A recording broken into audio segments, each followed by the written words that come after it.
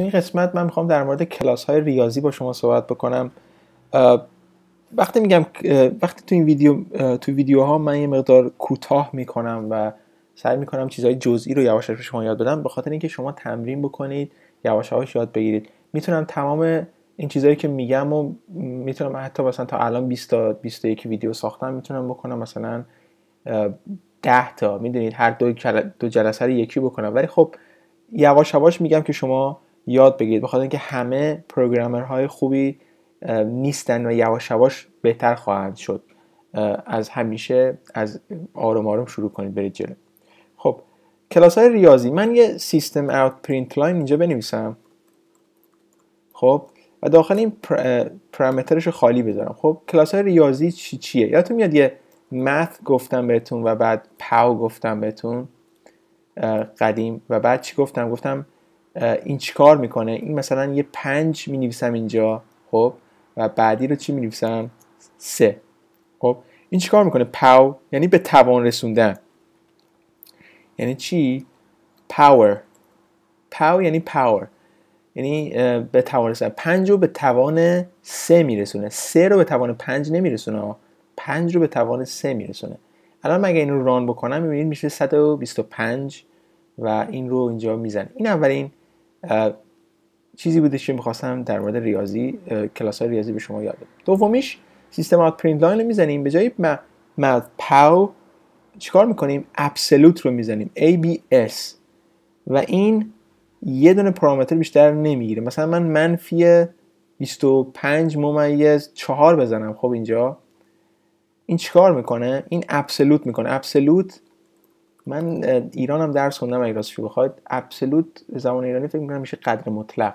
الان اگر این رو ران بکنم، بذارید من این رو کامنت کنم و این رو ران بکنم، باید بذارید منفی هم بدم بهش، منفی 25/4. اگر ران بکنم باید 25/4 اینجا نمایش بده. میبینید قدر مطلقش میکنه.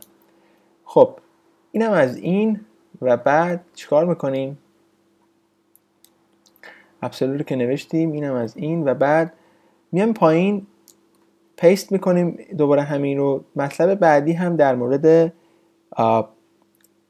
سیل هستش. سیل چیکار میکنه؟ سیل یه دونه بیشتر پارامتر نمیگیره و مثلا 7/8 رو من اینجا مثال میزنم، این گرد میکنه ولی به صورت بالا گرد کردن. الان اگر این رو بزنم، بذارید اینا رو کاما کنم که اجرا نشه، شما قاطی بکنید، اینا بکنید، ران که بکنیم میشه 8. خب 7/8 رو میشه 8. اگر من 7/4 هم بزنم، اگر گردش بکنم میشه داد بشه 7 دیگه، ولی خب به سمت بالا گرد میکنه 8. خب و میام پایین همین رو پیست میکنم. mat.floor داریم، فلور به سمت پایین گرد میکنه. الان اگر من این 7/9 رو بزنم اینجا، اگر من این رو ران بکنم، اولی 8 بود، میبینید، دومی 7/9 یک دهم با 8 فاصله داره، ولی به سمت پایین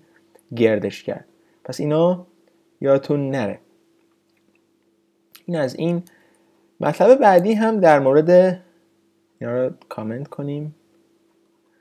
مطلب بعدی هم در مورد چی می‌خواستم بگم؟ مکسیموم. ببینید ما اینجا میتونیم مکس رو بزنیم. مکس همون مکسیموم، یعنی بزرگترین نامبر رو پیدا میکنه. من مثلا 5 بزنیم، مثلا چجوری بگم، 8/6 و ویرگول بغلش کنارش، و بعد 5/2 5/3 مثلا ران بکنیم. اینجا مکسیمومش 8/6، یعنی بزرگترین عددی که بین 8/6 و 5/3 8/6 رو نشون میده. خب برعکس اینم وجود داره، چیه؟ مین هستش، مینیموم، یعنی مینیموم. اگر من اینو پیست بکنم اینجا، مین بذارم، مینیموم 5 همون 8/6 رو بذارم که شما بهتر ببینید، 8/6 و 5/3. خب مینیموم اینا 5/3. الان اگر من اینو ران بکنم 5/3 نمایش داده خواهد شد. و اپراتور بعدی هم، پس این چی بود؟ خیلی خوب، اینو دیگه خودتون میدونید دیگه، من ننویسم.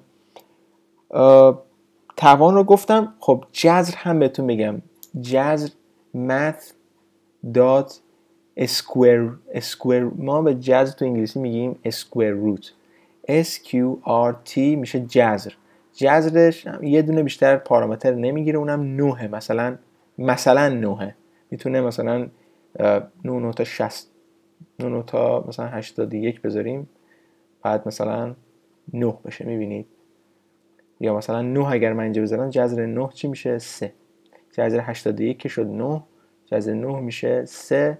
مثلا 4 تا 16 بذارم میشه جذرش 4. میبینید؟ حالا عدد دیگه هم بذارید بیشتر هم بکنید، میبینید جذرش قشنگ برای شما حساب میکنه تا اون دقیق. خب من بیشتر الان توی ویدیو هام در مورد همین مکسیموم مینیموم استفاده نخواهم کرد. جایی که استفاده خواهم کرد فلور، سیل و سکوئر روت یا پاور هست، ولی خب همش رو میتونید اینجا چیکار بکنید؟ یادداشت بکنید و این بهش میگن سکوئر روت، این مینیموم،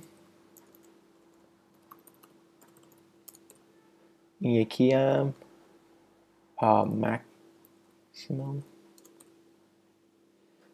و این هم که گرد کردن فلور هست و این هم سیل، به سمت بالا، این به سمت پایین. یادتون نره این، حالا من میذارم جلوش آپ، یعنی به سمت بالا گرد میکنه، این هم به سمت پایین یا همون داون.